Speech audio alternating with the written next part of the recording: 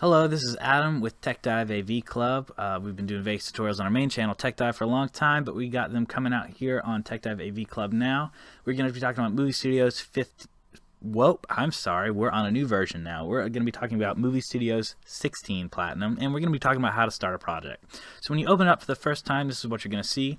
You could choose an example project, widescreen or tall for phone, or guided video creator, easy editing mode, power user, always start as power user. What I'm going to suggest you do is just say always start as power user. I would only use the easy editing mode if you're actually just using this for 5 seconds. So you're going to edit one time with it and then never really touch it again until a year later when you need to edit some random family video or something, if that's what you bought this software for. But a lot of people are going to be editing more than once. They're going to be editing regularly. And if you're doing any kind of regular editing, I would suggest you start in power user mode or always start in power user mode. I'm going to leave this up because I got some more tutorials to do where I need to see this screen. But I'm going to say power user mode. And then boom, it pops this up right here. Go ahead and get rid of this. You don't need that, not because I'm here. If you get stuck at anything, you can try the show me how button. But we're going to be talking about how to start a project. So first, you're just going to go to project media, find all the stuff you want. Like if it's a LG review video, that is a review video that I've made. I just re-downloaded it from YouTube so I could have something to show you stuff with.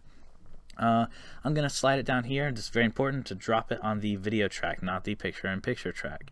The picture-in-picture track's got a preset effect on it where it will auto-crop it.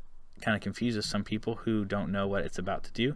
So I just want you to see that. As you're moving things around, anything highlighted will move when you drag and drop it. So if you highlight only the audio, you can just move only the audio. The audio will always go to an audio track, and the video will always go to a video track. And if you want to cut it, you just need to hit S, or you can use one of these tools right here, which will give you all sorts of options. But all those options are available in the project menu. Your video will always be in your video, your audio will always be in your audio, and your video will always be in your video, your audio will always go to an audio track. You can make as many of these tracks as you want by hitting insert audio track or inserting video track by right clicking. And in fact, when in doubt, right click. There's a lot of options that'll become available to you. You can hit S to cut, and you can just simply drag your clips. You can slide your mouse right here. It'll say trim event start right in the middle. If you're too high, it'll fade. Let's go to the trim. You can slide it out and you'll slowly cut off your video and start at a different point in the video. Quick family photo. Oops, if you want something muted, simply just hit mute. If you want to only see the audio video track, you can hit solo, but mute is what I'm going to select right now. When you're watching this with mute, you can see the different parts of my video here, and that's all cool. Then if I want to make another cut, now I have another cut. If I want to layer something, I simply just set it on top.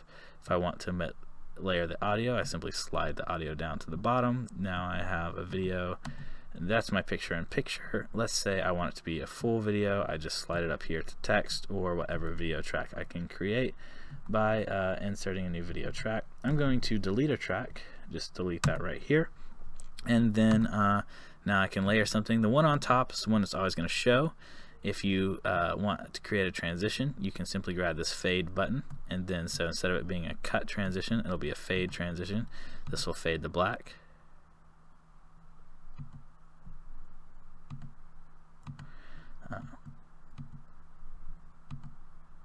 You see it right there. It's fading to black very slowly. You can speed up the transition, slow it down, however you want to do it. You can even change the transition type by right-clicking on it.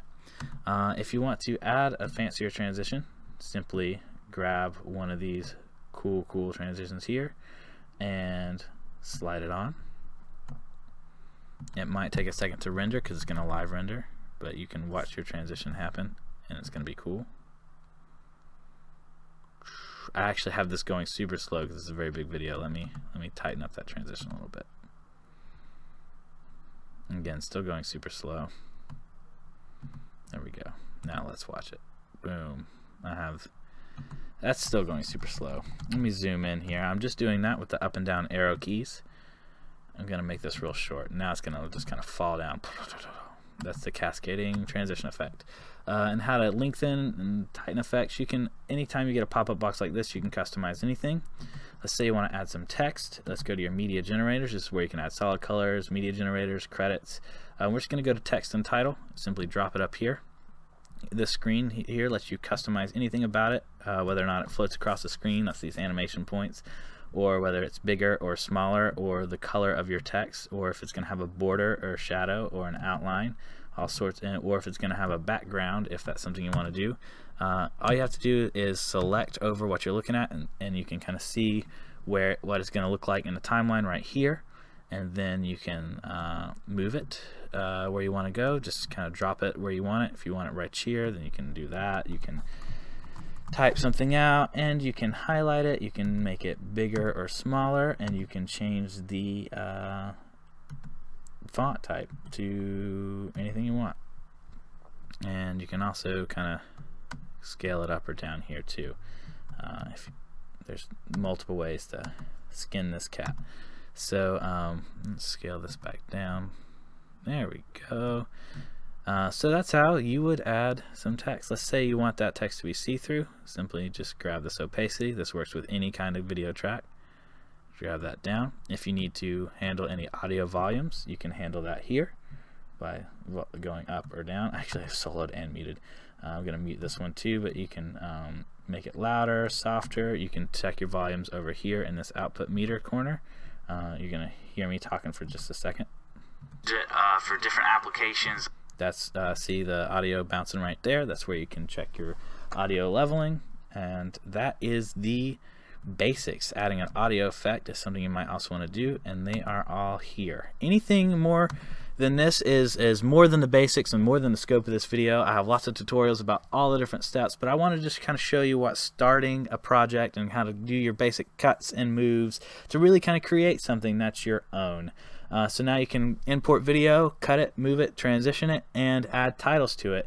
Let's say you want to render that project out. You're going to grab this whole thing right here, and you know, however much of this you grab is going to be part of what you render. You're going to select render loop region only. This is what's called the loop region, and you always want to do that. I would show you, and I will leave an addendum note about how to do that in the description to select render root region only. The reason I can't show you that is because I'm working off a version of this which is pre-release. I'm excited to have it, but part of that is I don't have the license yet, which it won't let me do the render as. But really, you would just hit make movie or render as. Make movie is a very simple version. If you're not very comfortable with video codecs and things like that, I would hit make movie, and you're going to tell it like what kind of movie you want. YouTube is going to be an MP4, so if you're trying to get something on YouTube, select an MP4, select render loop region only, which will be one of the options there, and then it'll render out this loop region as the codec you selected, and then you'll have a video, and you can open your video in the File Explorer, and it'll save it wherever you told it to save the video, and then you have a video file. You're done. At that point, you've edited a whole project. Congratulations, you're now a video editor. Thank you for watching this Movie Studios 16 Platinum Basics tutorial about how to get started with a project and do the basics. This software goes way deeper. If you want to learn more, check out more of the AV Club tutorials. And we have even more tutorials on our older channel, but they're all on a playlist on AV Club. Check out all the stuff we're doing. If you want to go to our website and buy the software, if you're looking to buy the software, please buy it through our affiliates link. That would really help us out. It's no extra cost to you, but it would support this channel and help us make more tutorials to help you. So thanks again for watching. I'm Adam. This was Tech Dive AV Club, and I will see you next time.